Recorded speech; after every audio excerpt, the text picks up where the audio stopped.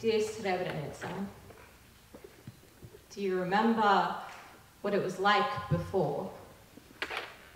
Before all this blood was spilt on your soil, before these ghosts took up residence in your fields, do you remember what it was like when you were just a home and not a graveyard?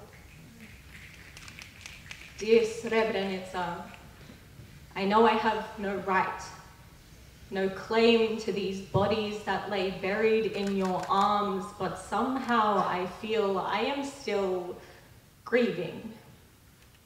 I have seen the plaques, the memorials that lay scattered across your country. There are too many names, and too many nameless, dear Srebrenica.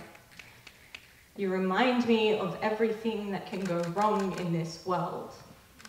There is a reason we say never forget, why every year we remind the world again what they have done, warn them again what they can do. But I hear your story repeated over and over, the same narrative, the same ugly hatred. Dear Srebrenica, I'm sorry we didn't learn from you. I promise I am trying to make sense of it, but the world doesn't want to listen. Dear Srebrenica, they keep finding new bodies, stacked upon each other and hidden beneath your earth. They are running out of names to give them. But I guess the world thinks they never had names to begin with. Dear Srebrenica, the man who led your attack was finally found guilty.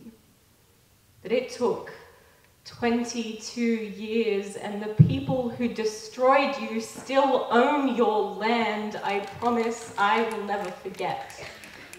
I promise I will not stop trying, dear Srebrenica. They say the pen is mightier than the sword, but the world's actions have done so much, and my words mean so little.